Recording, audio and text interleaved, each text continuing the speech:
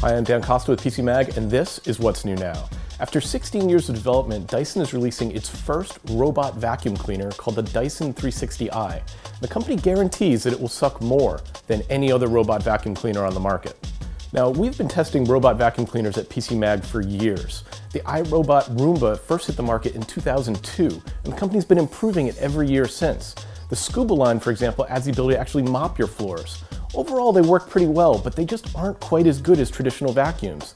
The Dyson 360i is going to try and change that with 3 key features. First, it uses a high-speed digital motor.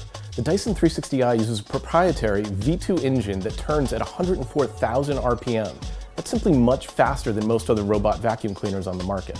Second, the device has a 360-degree camera mounted on the top that will constantly scan the room for obstacles.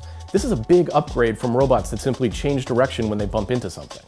Finally, the robot uses tank-like treads instead of wheels to make it easier to climb obstacles.